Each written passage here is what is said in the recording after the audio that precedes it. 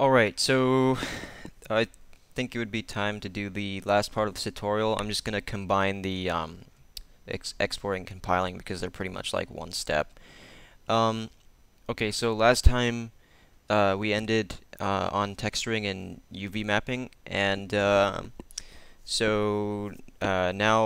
what we're going to do is we're just going to take the exported SMD and the physics model that we made, and we're going to turn those into like the MDL files and the VTF and VMT files that we want for the source engine. So the easiest way to do to export a model like this is basically decompiling a model already in the game, and then just using parts from those to compile it. You can do it manually, but I recommend just using GCFscape. Um, so you open up GCFscape, go to Team Fortress 2 content, and what we're going to do is we're going to make the heavy hat that we made replace the ghastly gibbous so that we can just see it in game. So go to TF, models, player, items, heavy, and then go find where it says heavy domination because that's the the hat that we want. Select all those and drag them into the input folder that we made at the very beginning of this tutorial. You can go ahead and close that. So open up the input folder, find the MDL file, open it in Notepad++, change the IDST0 to IDST comma, save that. You can close that. Now go open up MDL decompiler, locate the MDL file that we just changed. It should be right here. And select your output folder as the place where we want to extract. So then click extract. It should say loaded model, completed dumping model, stuff, whatever. And then once you're done, click exit. Go to your output folder. Now here's a bunch of files. You have 3 SMD files. You have the reference mesh right here, which is what the actual like model is. You have the idle.smd, which is your animation. So it's just an idle animation, not doing anything. And you have your physics model. So this just decompiled the ghastly gibbous for the heavy. So you also have a QC file which is used to compile SMD files. So we're just gonna right click this, we're gonna rename it to whatever our project is, so bucket QC. That's not needed, but I like doing that. Alright, so in this case we're just gonna replace the heavy domination dmx.smd with our own model so that when it compiles in game, we can see it on the heavy as if you were wearing the ghastly gibbous. So now what we're going to do is we're going to want to open up Milkshape 3D. If it'll open. And we're going to import file, import Half-Life 2 SMD. Go to the heavy domination dmx.smd, import that, leave everything checked. And you can see here that it is the ghastly gibbous.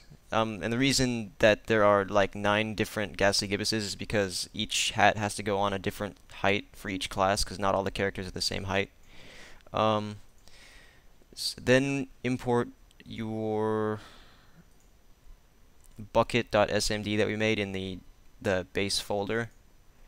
Hit OK. It should be like way over here.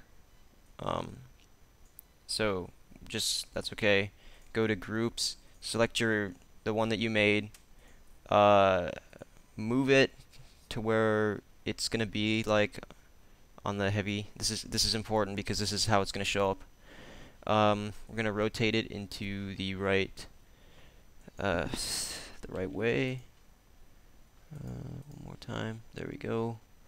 And we're just going to zoom in here.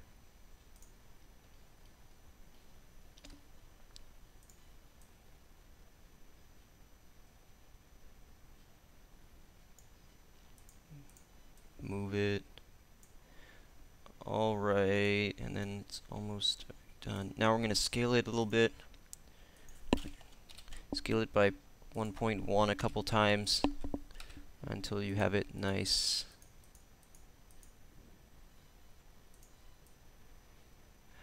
nicely how you want it. Alright, once you're done, I'm not gonna make it perfect for this tutorial, but once you have it nicely, select the ghastly gibbous. You can delete that, go into the materials, delete its material too. So select the bucket again, go to joints, and click assign, so that it assigns this new joint, this bone, to your model.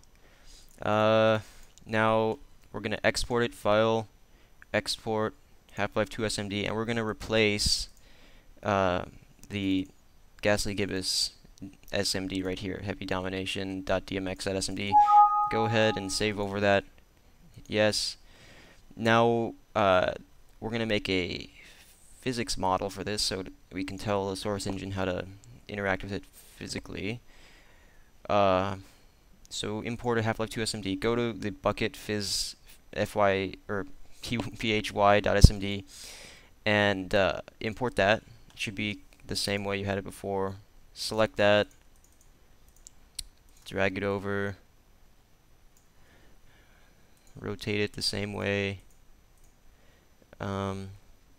scale it to how you had the hat,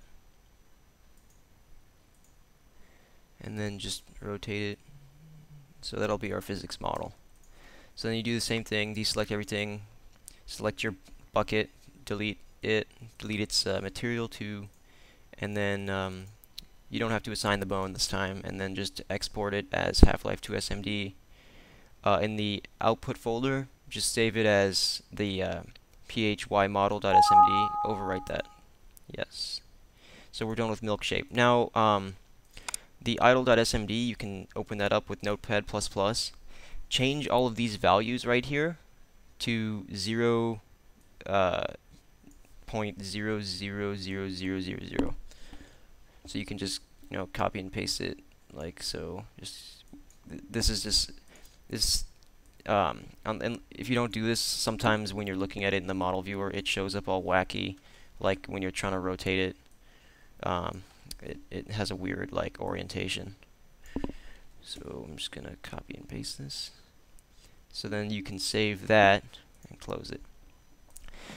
Okay, so we're done setting up the SMD files. So it'll compile with the model, but not with the textures. So now go back into your the bucket folder.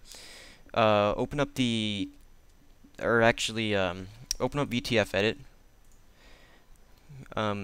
This should be after we already did the texturing, so we're fine.